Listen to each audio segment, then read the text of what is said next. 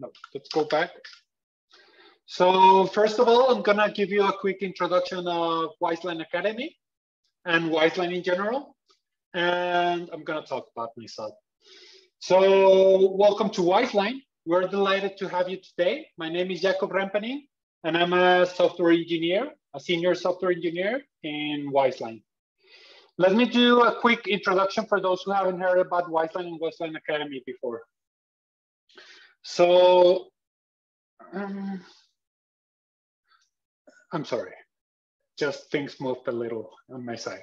So Wiseline is a software development and designing services company with operations in the USA, Mexico, Vietnam, Thailand, Australia, and Spain, with 6 years of experience and more than 1,000 employees worldwide. We started as a product company, and gradually we migrated to services. We realized that we could help other high growth companies build better products faster through our different disciplines such as technical writing, UX, project management, and all the engineering disciplines such as site reliability, QA, AI, data, mobile, and so on.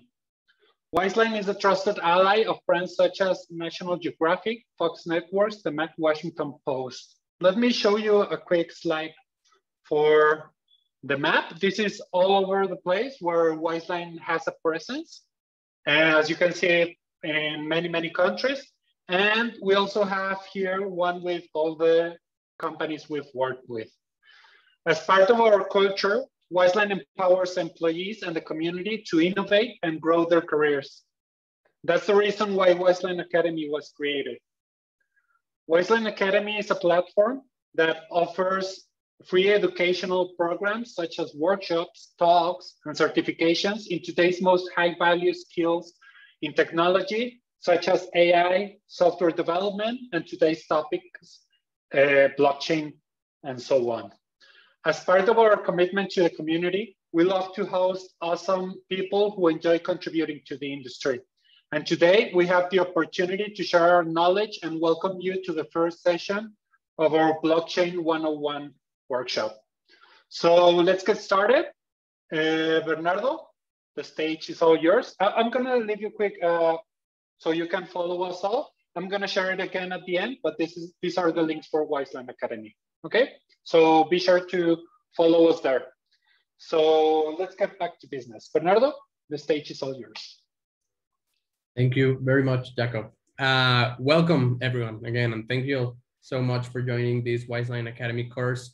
As you may have seen, probably in the description, and as the name implies, its purpose is to serve as an introduction to blockchain, how this technology works, what are the fundamental concepts, what are the main mechanisms behind this, and how they relate to each other.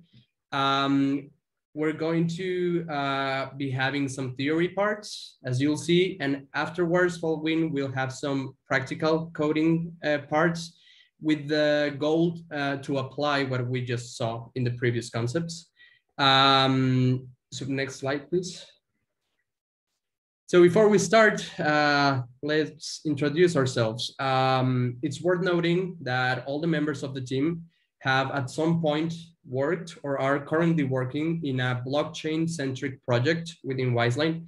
So that's why we decided to design this course and share some of the knowledge that we have acquired. So first, my name is Bernardo Ortega. I joined Wiseline on late 2019 as a software engineer. Currently, I'm an associate engineering manager as well. I have more than 4 years of experience working in both backend and front-end development.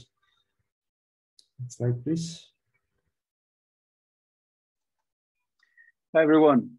My name is David Fraga, and I'm also a software engineer here in Wiseline. I joined almost 1.5 years at the late of 2019. And pretty much all my projects are related to blockchain. So hope you can find a useful discourse. I have more than 4 years of experience working in software development, specifically for developing backend application and a little bit of DevOps. Hello, everyone. My name is Esteban. I've been here at Wiseline for 1.5 years also. So I'm a full stack developer. I'm mainly focused on front development right now, and welcome to the course. Hi everyone, my name is Moises. I have been at Wiseline for almost 2 years. I have experience as a software developer in backend mostly, and welcome to the academy. Hi everyone, my name is Neme. I'm also a software engineer here at Wiseline. I have a bit more than 2 years of experience, almost a year working on a blockchain-centric project. And I mainly do backend programming, a little bit of frontend, and I also have some background on competitive programming. Hi everyone, I'm Victor Garcia. I'm senior software engineer at Wiseline. I have more than between 6 and 7 years of software development. I've been working on backend and some security stuff. And I've been working, for the last 18 months on blockchain and cryptocurrency projects. Good luck with the course.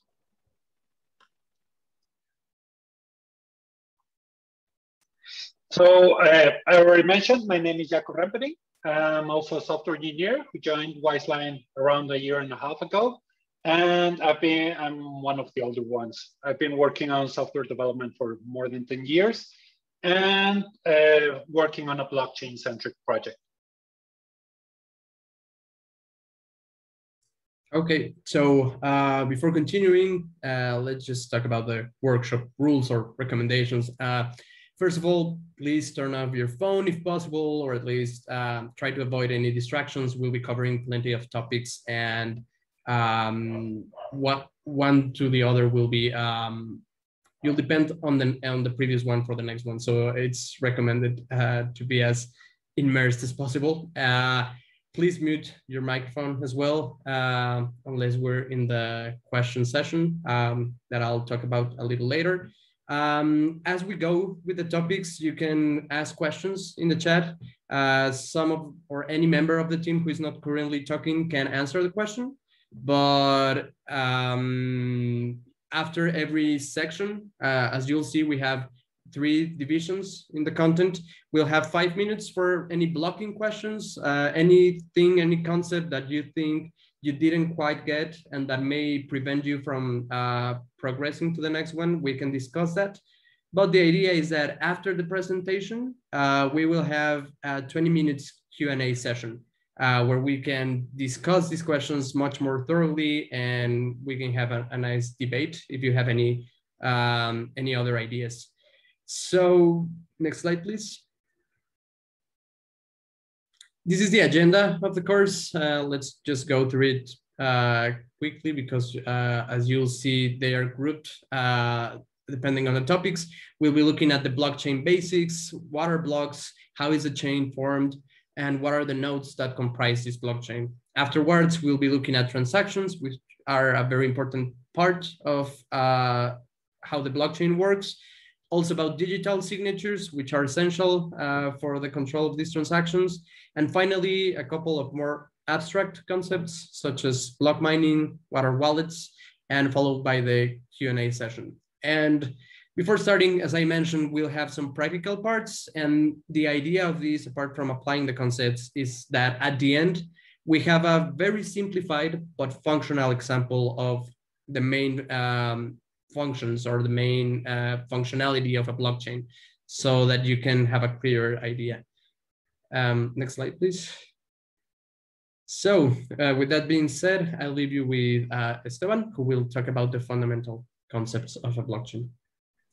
Thank you, Bernardo. So let's start with asking the question of what is blockchain?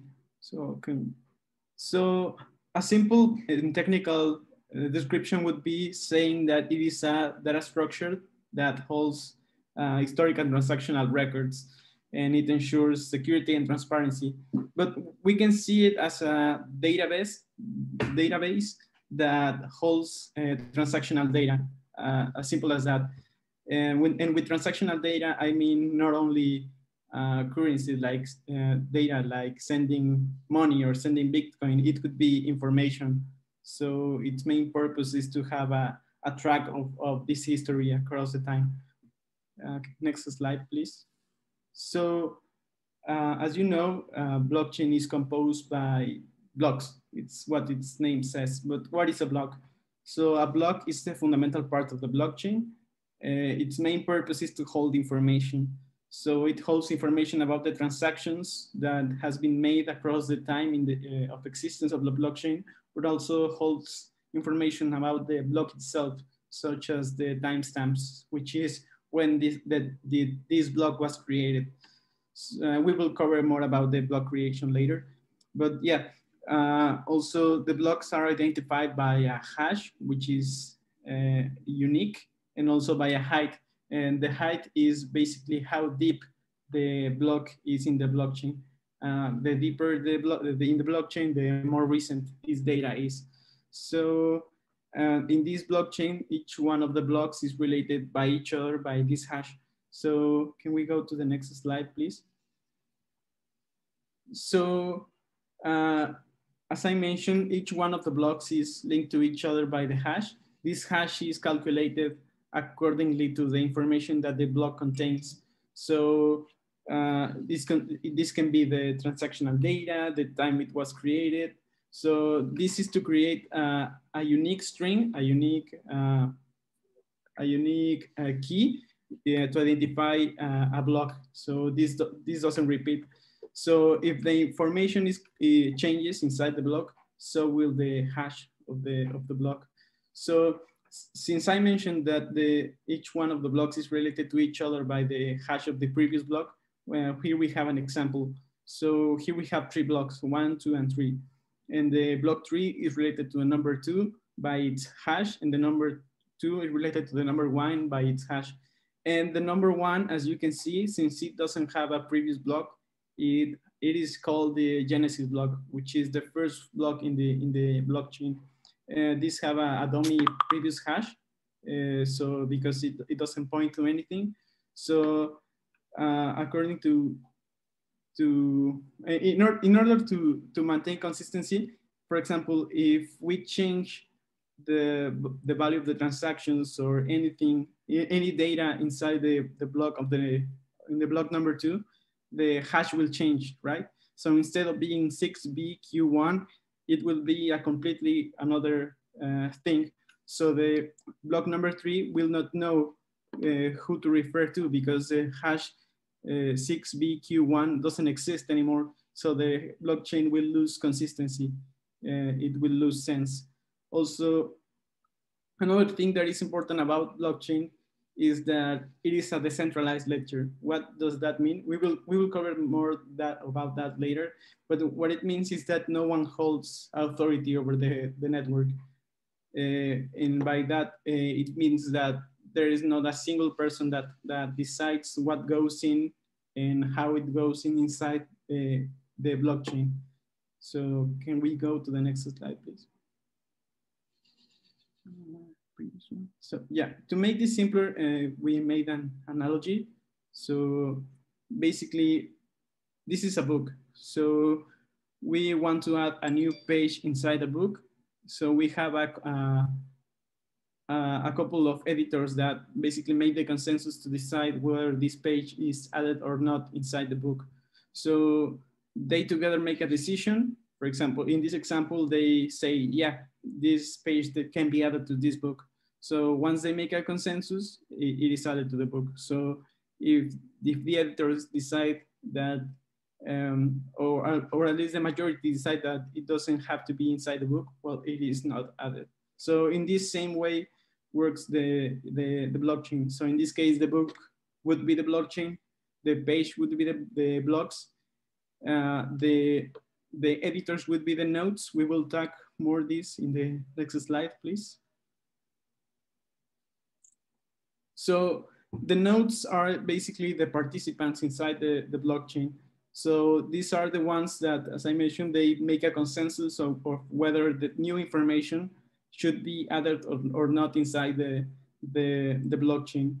These are the ones that receive the messages. So the messages could be new transactions, and they emit this new information through the whole blockchain.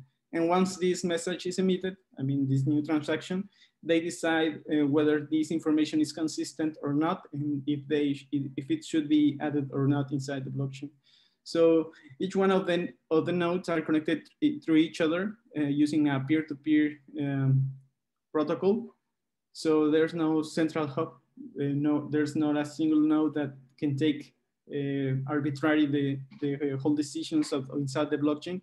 So each one of these holds a copy of the whole blockchain. This helps them decide whether the new information makes sense or not for the rest of the blockchain. So can we go to the next slide? So in a summary, we can say that blockchain is a decentralized database. Basically, no one holds authority over the whole network. It is a peer-to-peer network, as we just mentioned. Each one of the nodes are connected. Each one can emit and can receive messages. They can vote whether a new transaction should be added or not inside the blockchain.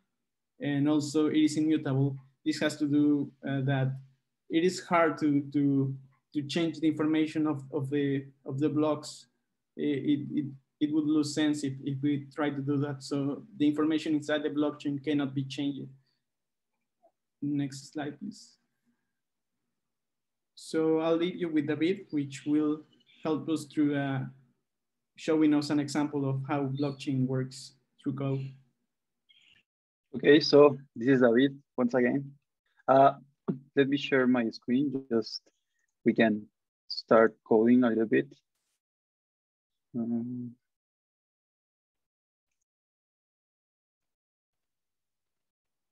Wait a second. Okay, so let's get started. I want to introduce you how we are going to start developing this practical course. We will split this practical exercise into 3 parts. Sorry, David. Sorry, can you make your font larger, please? Yeah, sorry. Thank you. Thanks for the reminder. Is that okay? That's perfect. Thank you. Okay, cool.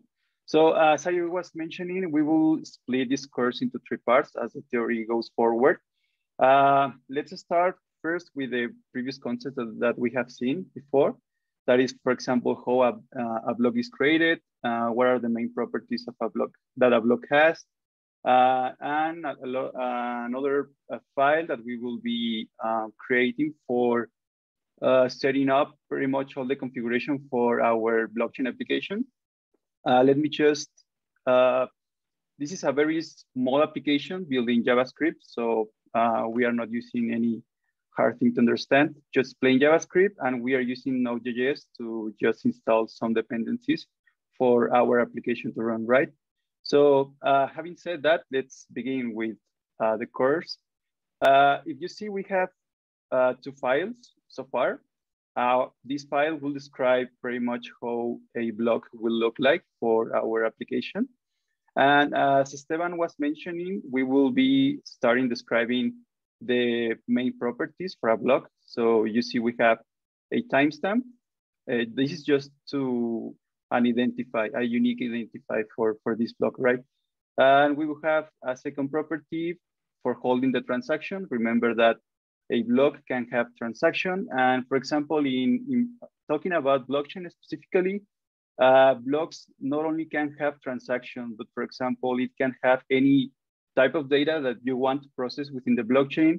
There are some examples that, for example, manage official documents for make sure that they are authentic. And there are lots of examples that are not related just to cryptocurrencies, right? So for this example, we are just using some coins to store in here, some transactions, transferring some coins. And we will have another property that is the previous hash, as Esteban was mentioning.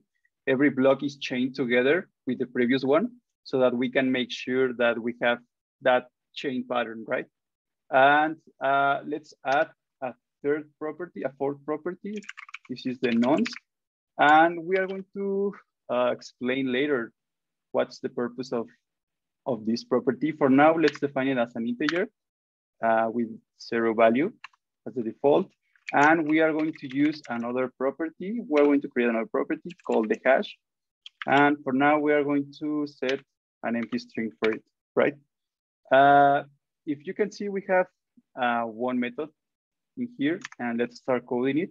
Remember that each block needs to have a hash representation. A hash is nothing more than a string representation passing some input data. In this case, we are gonna pass the properties of a block to the hash function. And for the hash function algorithm, we are gonna use the SHA-256 algorithm.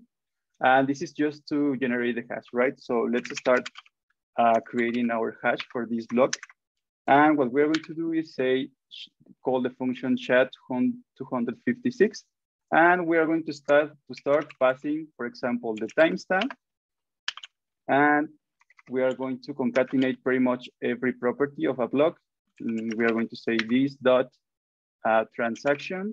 But as this is an array, sorry, I just missed here. This is an empty array. And we are going to, as this is an array, we are going to JSON stringify this way so that it converts into a string and we can just concatenate with other strings, right? And we are gonna say this dot previous hash, and we are going to concatenate this dot nonce. Now that we are using the nonce property, we are going to touch in depth how this is used. But for now, this nonce will give us the opportunity to start generating a different hash every time that we attempt to mine a block. When it comes to mining blocks, remember that we need to start calculating a hash for the block that is going to be added to the chain. So no, don't worry, we are gonna show you how this works in further lessons. But for now, this is the variable that will let us generate a different hash for the given block, right? So, okay, that's it for the block file. Let's jump to the blockchain file. And in here, we are gonna pretty much say how our application is going to behave. So let's start defining some properties. I'm gonna create the property called chain. And obviously, as you may know, this is blockchain. We will need a way to store every block that is added to the chain. So for that, we are gonna store those blocks in this property. And obviously, this is an array.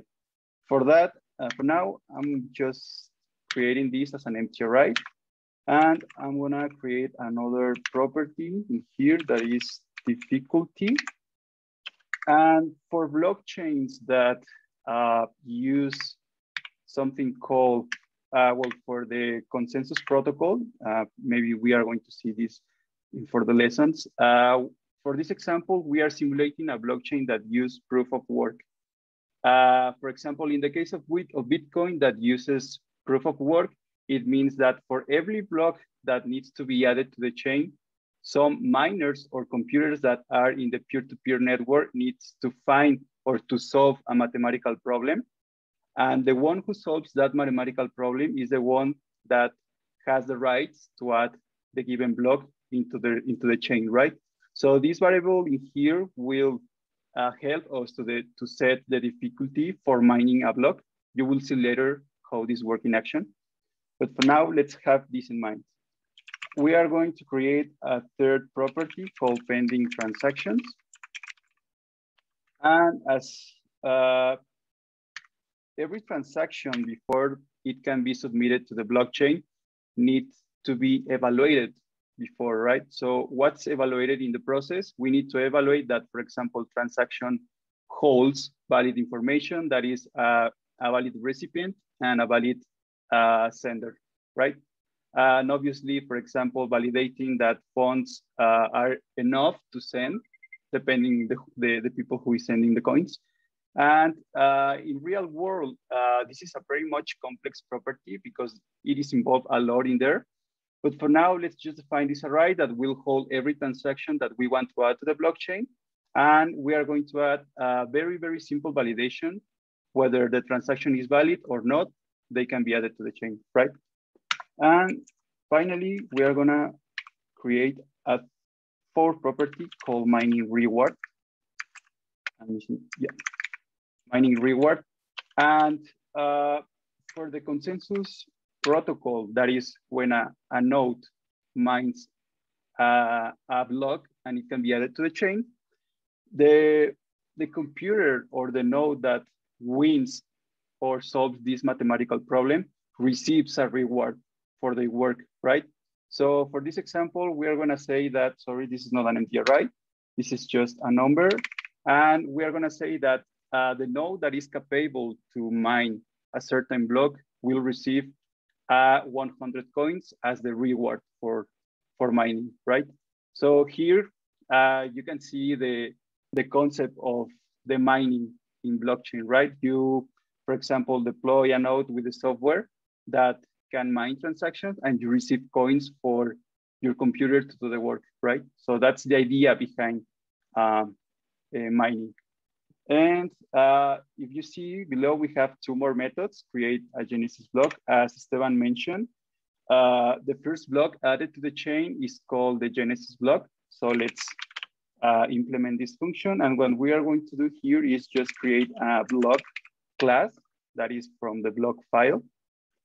And we are gonna say new block, and we are gonna pass the timestamp. For JavaScript, we use the date.now function. It returns the Unix timestamp. And we are gonna pass an empty transactions array. As this is the first block in the chain, we don't have any transactions coming through the network, right? So we just set an empty array. And for the previous hash, here we set an empty string because, you know, this is the first block. There are no previous blocks behind it. So that's it. We have our Genesis block created, and let's go back to the constructor. And for this, let's create the empty array, but this time let's use the function that we created. And that's it. Once we initialize this blockchain class, we will have our Genesis block created right at the instance moment. And let's code the last method. For that, in blockchain, it's very useful to know which is the latest block in the chain. That is called the height, as Esteban mentioned. So let's return the last item on our chain variable. And for that, we are gonna use the last index on this property, right? And yeah, that's pretty much it. We are gonna continue with the theory. This is the way that we are going to work. Once we cover more concepts, we go back to the practical lessons so we can see those in action, right? So I think I leave you guys with Esteban, right?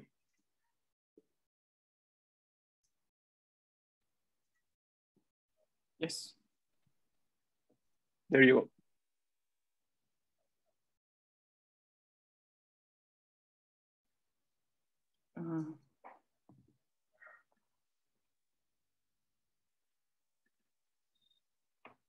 Okay, so now we will continue with the transactions of the blockchain, how they work. Next slide, please. So, next one, please.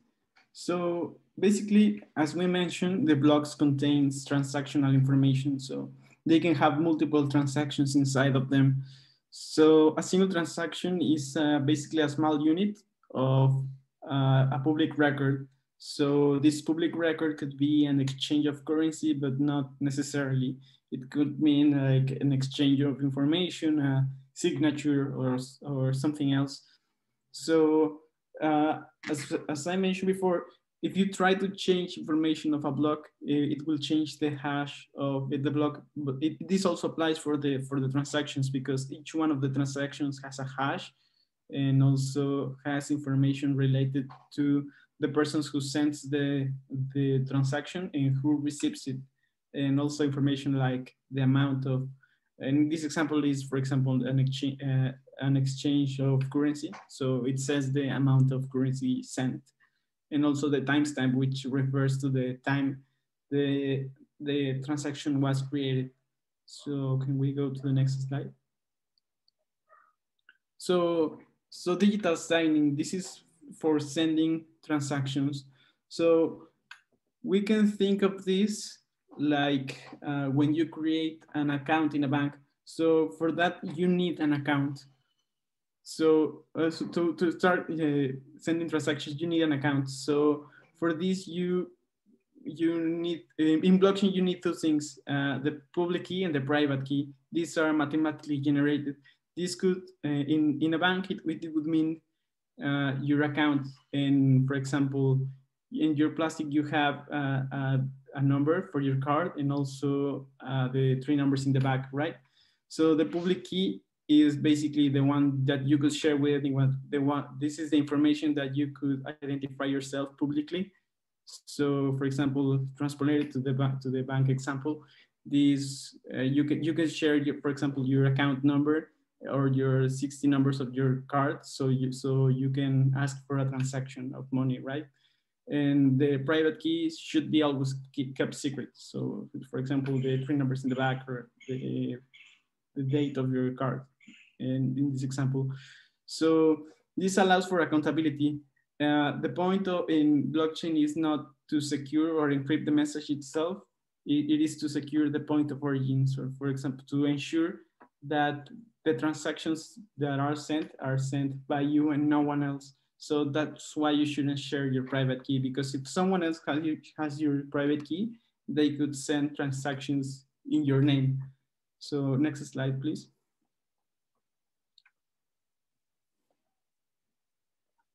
So this is a graphical example. For example, you try to send a message across the network. So you sign a message with your own key. So then you send it to the network so they can all verify that that message actually comes from you. So next one, please. So we will cover this part in the coding example with David.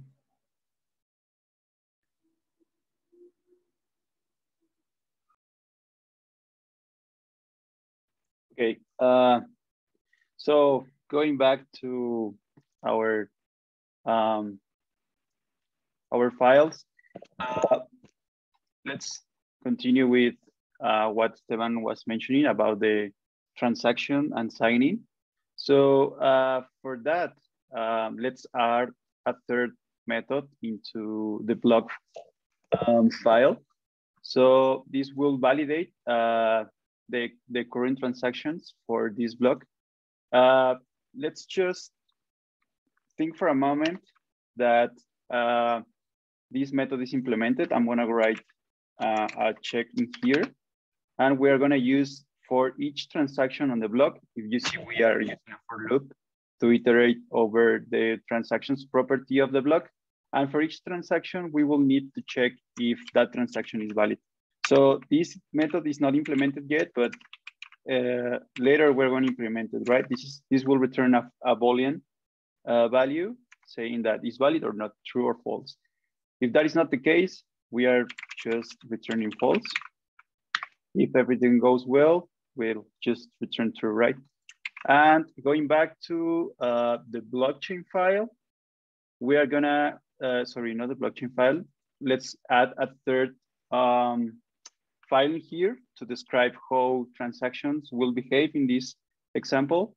So you hit at the same goes for transaction class. We define a constructor having 3 properties in here. We have a from address, we have to address, and an amount. This is mostly the basic properties that a transaction should comply with.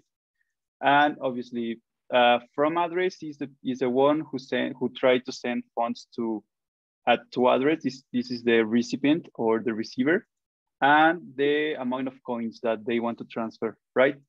And the same goes for the transaction. We will need to have a hash representation of this transaction object, because we need to make sure, right, that the transaction, once it's added to the blockchain,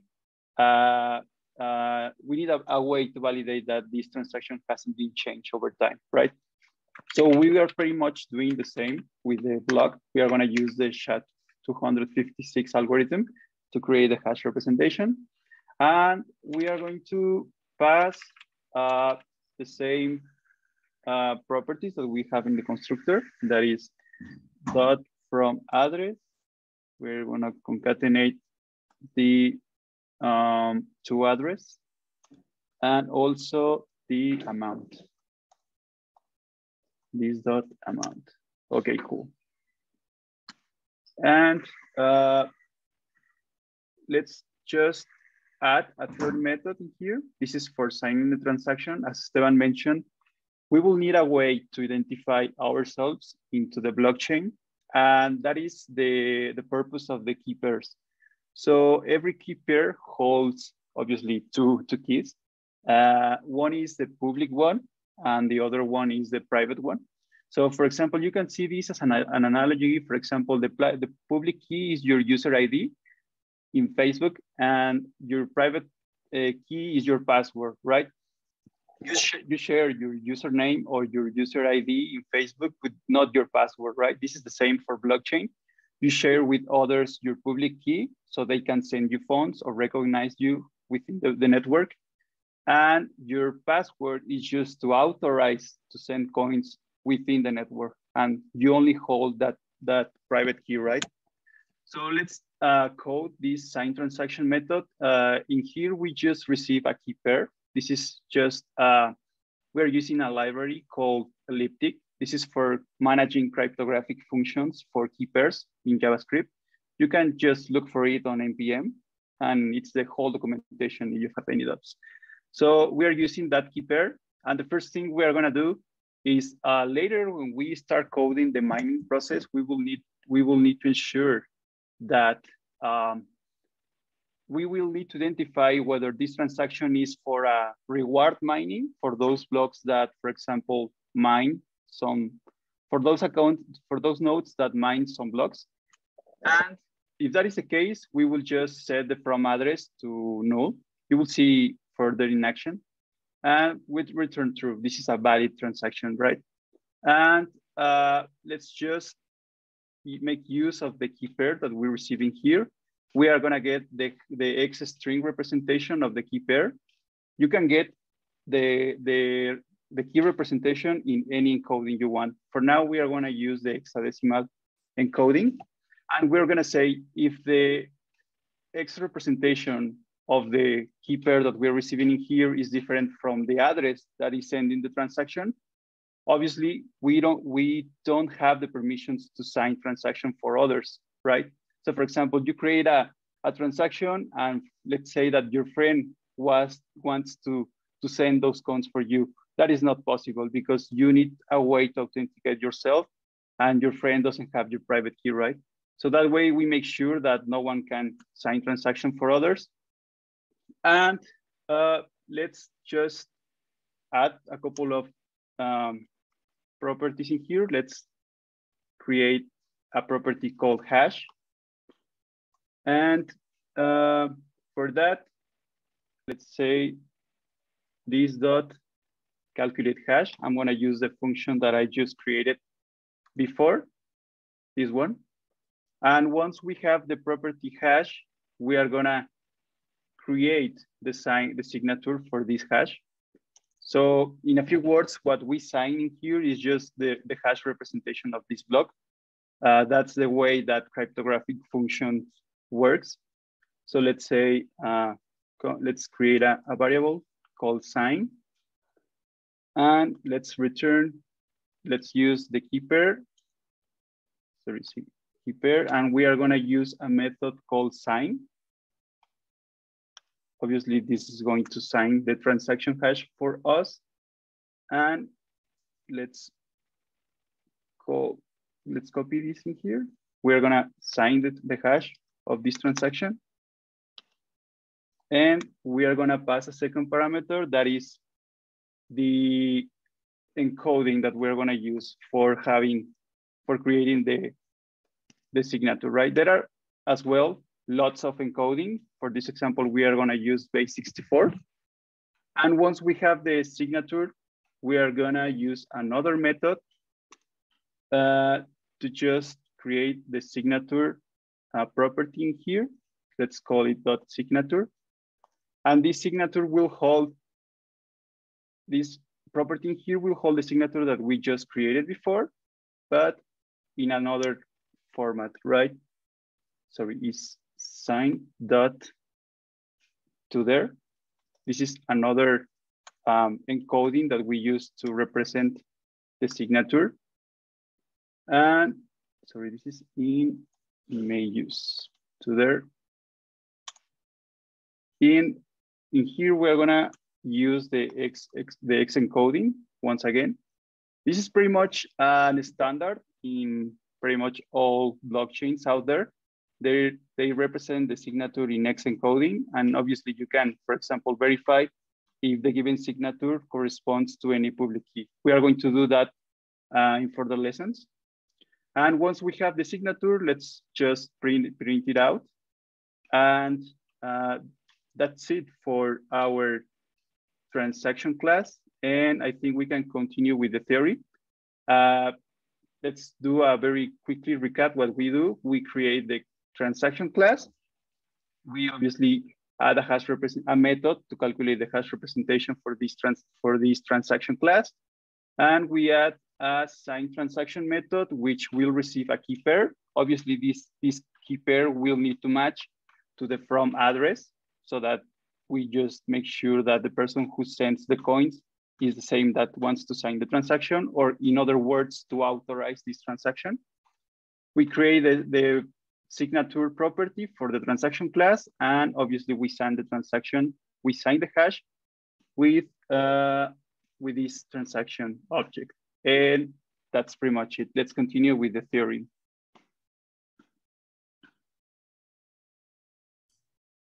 Sorry to interrupt you there, David. Before we continue, just to open a very small space for any blocking questions, now that we're passing into the last block of theory. I know we've been covering a lot of topics, and as someone just asked in the channel, in the chat, sorry, we've already shared the repo, but we can share the link again. I know we can be going a little bit fast because of time constraints, but the idea is that you just follow along with us right now, and if it's too fast, you can revisit the code.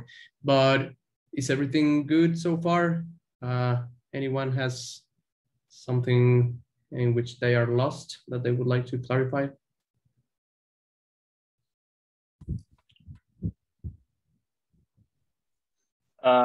Yeah, I just saw the question that Jill posted on the chat. Yeah, just for keeping things as easily as possible, we just manage one address per wallet. But for example, in more complex examples, we certainly can have multiple key pairs that can manage some funds, or in this case, to have a centralized wallet to manage some funds. But for this example, let's just use a one key pair just to keep things as easy as possible. But yeah, that's possible. That's a good question, indeed. Awesome. And Jose just shared the repo again in the chat. So if anyone was missing it, you can look at it right there. So sorry, Bernardo. Just want to add something really quick. Don't think as all the coding we're doing as a specific coin or for a specific technology. This is more of an abstraction. It has a huge amount of weak points. So this should in any way be used as a production environment of any kind. But it is more to illustrate how these basic theoretical parts of a blockchain work together in a more practical way in the code. So it was just a quick note. And anyway, don't try to look for what is from any other blockchain. It's just to illustrate in a more practical way this. Exactly. And as part of that, as we even mentioned, not all transactions in a blockchain are even asset transfers. We're doing that example because it's like the most day-to-day one, or the most familiar to most people.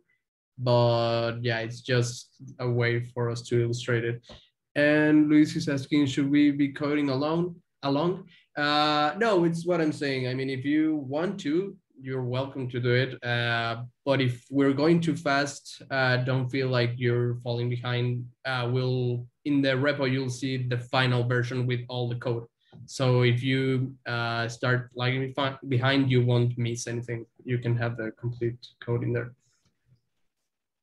And well, maybe for time constraints, we can continue answering the questions in the chat, but I think we can continue with the theory. So as you can see, we're missing the block mining, wallets, and that's it. So I'll leave you with Neme. Okay, thank you, Bernardo. Could you go to the next slide, please? Okay, so I'm gonna be talking about two other concepts that are basics to the blockchain technologies, which are mining and consensus. Okay, so let's talk about mining. As we've seen before, there's a collection of transactions that are expected to be added to the blockchain. In the coding example, this was a variable called pending transactions. So nodes have to take transactions for that pool of transactions and verify them. That's the way blocks are mined. This is different from coins to coins, but the most common example is proof of work. This is used by Bitcoin. So in this process, the miner, the node, has to hash that new block and is hashing over and over again until it complies with an arbitrary constraint. This constraint is just used to make it harder to get a valid block. So once the first miner gets this hash, it can be sent to the blockchain, and this node is rewarded. So miners are indeed getting paid for their work as auditors. And in this process, also new coins are generated. That's the reason we call this mining. We are creating some new coins every time we mine a new block. Next slide, please. So yeah, once a block is mined, a number of nodes have to agree that this block is correct. This is what we call consensus. And we do this because we don't rely on a single entity. Our trust is not put on a single node. And instead of that, we have to rely on a part of the whole network. So it is only until a number of nodes agree that a block is valid that we can include it to the chain. Next slide, please. Yeah. So in this diagram, you can see the whole transaction process. It starts when we create a transaction and sign it. So for example, let's say that Alice wants to send Bob some coin, 100 coin. Alice has to create a transaction, and she has to sign that transaction using her private key. After that, that transaction gets submitted, and some node mines a new block, including this new transaction. After that, we can send that block. We broadcast this block to some of the other nodes, and these nodes have to verify that block's content. This is the consensus process. Once that those nodes reach consensus, we can be sure that this block is valid. So until that, we produce new coins, which are rewarded to the miners. And after that, this new block is added to the blockchain and distributed to the whole chain. And this is the last step for transaction. And once that's done, we can say that this transaction is confirmed. Could you go to the next slide, please? Yeah, so this last topic is wallets. Next slide, please. Yeah, so a wallet is a secure place to store and access your private keys, which are used for address generation and signing transactions. Maybe a better analogy rather than wallet is a keychain or a checkbook, because the coins are not stored in the wallet. You use the wallet to sign transactions. So similar to a checkbook, you write checks using your signatures, and you use that to send funds. If you lost your wallet, I'm talking about a blockchain wallet, you should be able to recover all your funds if you have the keys associated to it. Yeah, if someone sends your cryptocurrency, it means it is assigned to the address of your blockchain wallet, recorded in a distributed layer, not the wallet itself. Next slide, please. And talking about privacy and security, the blockchain technology has some advantages about this. Some of them are that they do not require personal data to be provided. They just rely on hashes and keys. Another party has to store your sensible information. So in case you don't want to share any of it, you shouldn't have to.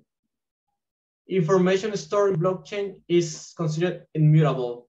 Once it is recorded, it cannot be changed. To change the state of a blockchain, you have to create new blocks, and not that whole history of transformations get stored. So that makes it more secure. And finally, decentralization enhances availability and removes single points of failure.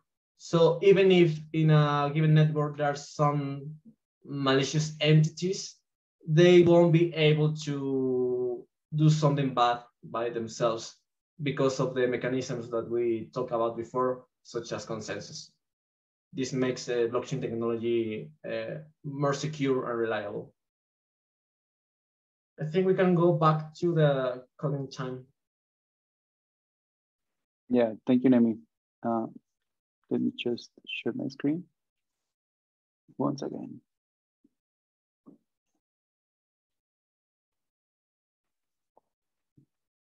Okay, cool. So yeah, now that we have seen how a consensus process is made of, let's just try to reproduce it into our practical example. So let's do a quick recap. So we have the block file, blockchain file, transaction, and we will add a fourth one called wallet. This is for mapping what we just saw in theory regarding wallets. And let's go back to our block file. And we're gonna add a fourth method that is called the mine block. And for this method, remember that the consensus process needs to, in a way, solve a mathematical problem. So for that, what I'm going to do is just use the brute force.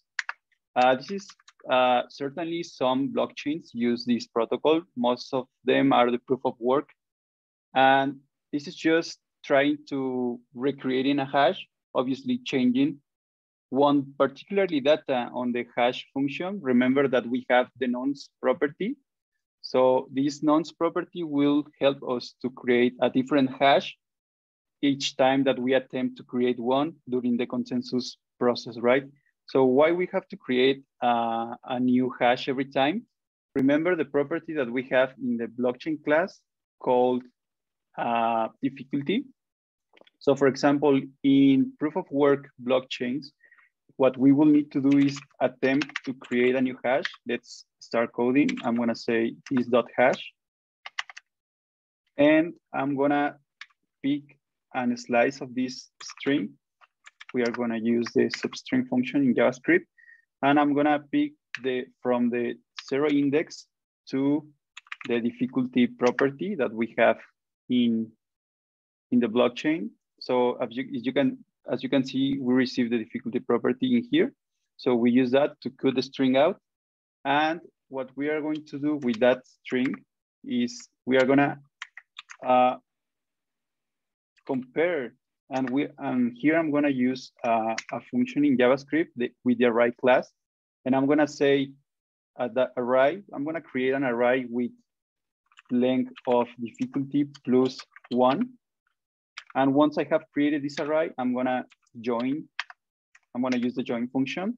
What this is going to do is create an array with this length and then convert this array into a string containing the number of zeros, which I give in this as this property here, right? So for example, if we pass the difficulty as 3, we will receive a number 4 in here. And what we have as an output, we will have a string with 3 zeros. And remember, the difficulty is to set the difficulty of the blockchain, but why we need to set that difficulty? Remember the mathematical problem that we need to solve for adding some blocks in the consensus process? So for example, in blockchain, I think we need to create a hash that has, I think, 11 zeros at the beginning. So as you can see, at the first attempt we do, it's likely impossible to have this result, right? So miners need to have powerful resources to compute these kind of problems. So that is the idea to mining, right? Because computers are trying so hard to find those hashes that meet the difficulty. In this case, having a hash or finding a hash that will meet 3 zeros at the beginning, right? This is very simple difficulty for keep examples easy. But as I mentioned, for Bitcoin, I think there is 11 zeros before each hash. So you can imagine the incredible amount of power that we need to mine those kind of hashes, right? And obviously the node that is able to find this or to solve this problem is the one who claims the reward and can add the next node into the chain, right? So for now, we are gonna use the nonce property here, and each time we attempt to create a new hash, we are gonna increase the nonce. And if you remember, we initialize the nonce to 0 because every attempt we are gonna increase this property, right? And once we increase this property, this will let us to create a different hash. If you remember, we are passing it in here, and if we change any data on here, we are gonna get a different output hash from this algorithm function. So once we increase the hash, we are gonna say this dot hash, and we are gonna recalculate the hash using our function from above. So this one over here. So we increase the hash the first iteration, we create another hash if this is not meeting the criteria that we want to find the hash, right? So that's it for mining. Let's just add a couple of console logs just to, at the end that we can run this application, we can see pretty much what's happening behind sense, right? We're gonna log the nonce at which we find the hash that meets that criteria and the hash itself. So let's go back to the blockchain file. And for this, I'm gonna add 4 methods in here. We can have pretty much some validations in here that don't matter too much, but let's create a method that will let us add a transaction, right? So we receive the transaction object, and this is obviously as a part of the consensus process, right? To form some blocks with transactions. So before we can add a transaction to the blockchain or to a block, we need to validate the from address and the to address, right?